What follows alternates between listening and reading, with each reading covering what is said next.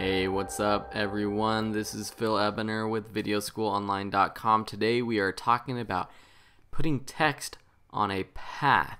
So this is something that you can actually create some pretty interesting motion graphics with if you want to make some circular text animation intro or something like that, like you're seeing on the screen, or if you want to get wacky and create some sort of roller coaster loop or whatever. You can basically do whatever you want because you can create whatever type of path you want. So I'm going to show you how I did this.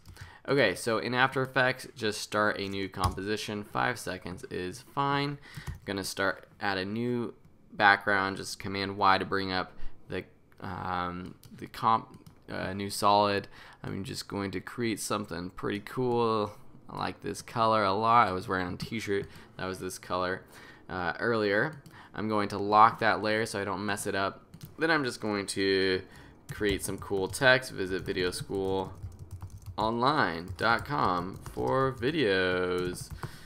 Awesome. That's a redundant sentence right there, but whatever. Okay, so say you have your text right here. How did I create that sort of circle intro from before? Well, I created a mask using the ellipse tool up here. So get your ellipse tool and then create a circle, a perfect circle, by holding shift down while you create this. Okay, so now I'm going to move this mask so the bottom is kind of where the bottom of the screen is. Alright, but wait, where'd our text go? You might be asking yourself. Well, let's find it. So underneath our text twirly down thing, go down to path options, and now under path you will see this drop down menu that usually has none checked, but now whoop-de-doo, there is mask number 1. Now hit that and you will see that the mask is, or the text is on this mask, but we can't really see it yet, and it's kind of not exactly what we want. So, but you can move it by changing this margin. So change this margin and you'll see your text appear. But wait, when I bring it up, it's kind of upside down. So I'm going to reverse this path. Okay? So then I'm going to make it a little bit smaller so it all fits on the screen, and that's pretty cool. We can create some cool motion and text intros with this. So it's and then basically you just have to keyframe this. There's some other things that you can play around with, like perpendicular to path. I mean, if you like some sort of, I don't know where you would need this, but maybe you will. Force alignment off on. This basically makes the text, it sticks it to a certain point on the path. And you can kind of change it, and you can make it look as cool as you want. That could be a cool sort of intro as well, editing these keyframes to make it sort of spring on to the frame. But we're not going to play with that, so I'm going to say forced alignment off, and then I'm just going to bring it back up to the top. So this is kind of our resting point where we want it to end. So I'm just going to go, about a second into this animation, set a keyframe for first margin, then I'm going to go back to the beginning and make it go backwards off the screen. And then I'm going to go forward to 2 seconds and copy the second keyframe so it stays there.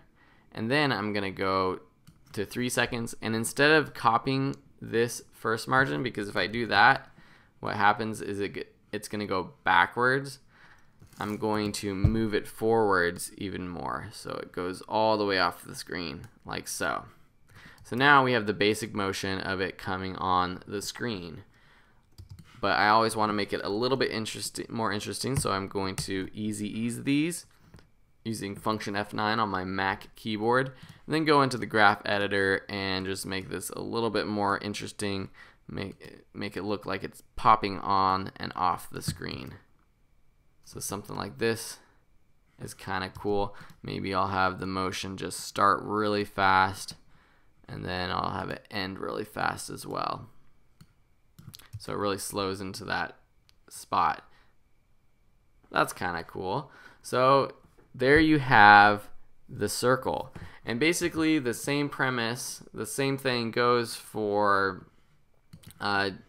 duplicating this on any path, but you can just kind of create your own. So I'm just going to take this text again. Hey, you are awesome.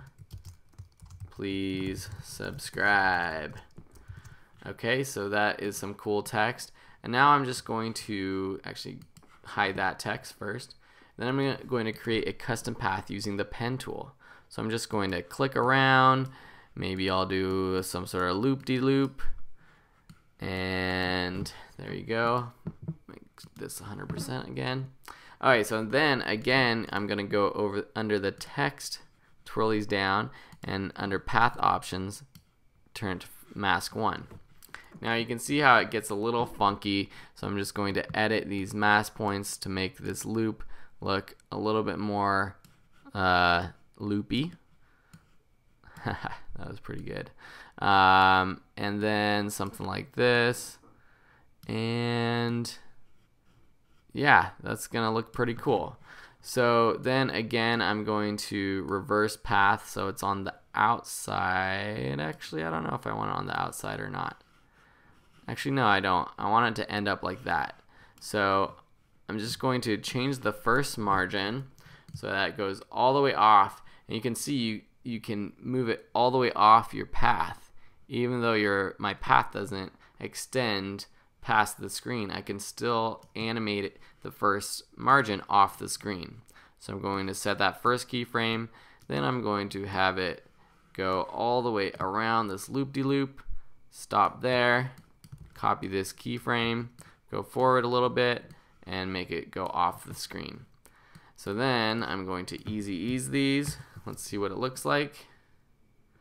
You have this awesome text animation of your text flying in a loop-de-loop. It reminds me of a Hot Wheels car. I can go in and play with the speed of these graphs, you know, a little bit more, and change how fast things are, you know, moving onto my screen. So something like this. Woo, that's pretty darn cool. Okay, so thanks for watching. You are awesome, as the text implies. And please subscribe wherever you're watching this. Like it, share it. And if you have any questions, shoot me a message at videoschoolonline.com. Thanks for watching, and we'll see you in another tutorial. Bye.